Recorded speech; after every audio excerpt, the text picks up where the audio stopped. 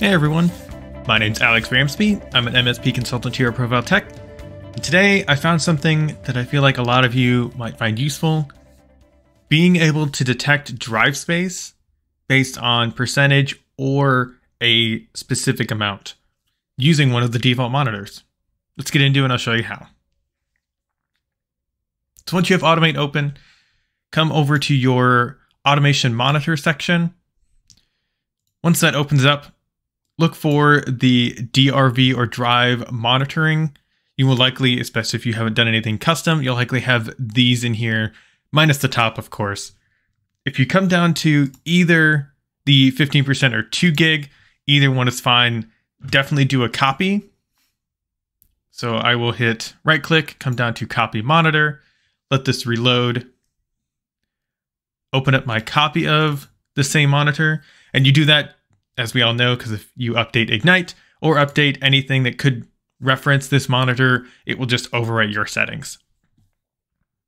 All right, so once we have it open here, definitely rename it. So I'll call it less than 10% or 20 gigs. That way I just know exactly what it is. You can probably rename this to be a little more accurate, but one thing, it's really easy to change. What you're looking for is inside of this result section. So right now, this is saying the drive size minus 10%, or I should say is calculating 10%. And that's what you're comparing it to. So one thing we can do is take advantage of a SQL command called least. So you just type least in all caps, do a parenthesis because you're going to reference multiple values. And so in this case, I have my 10% value already. All I have to do is put a comma and then the gigs that I'm comparing it to. It's kind of a weird way to say gigs, but in this case, I'll just say 20,000. I know that's not exactly 20 gigs, but it's close enough for the example here. Close my parenthesis. And so now I have two values of I'm either selecting 10% or 20 gigs, whichever is the least of those two values. That's what I'm going to alert on. And the rest of this monitor here, it's referencing the drive letter, which is good to have. And then we're looking for anything greater than 16 gigs as a drive anyway. And then excluding things that are all of these file types. And the drive space, in this case, we're also doing less than 2 gigs.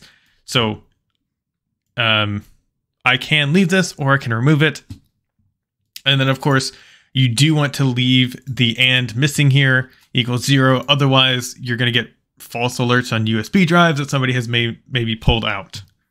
So if I hit build and view, this will run through and anything that's either 10% or 20 gigs will then alert. And in this case, we have, looks like 2 servers here. It tells me what drive letter. And then when I come to the alerting, just have it set to the default create ticket and you're good to go.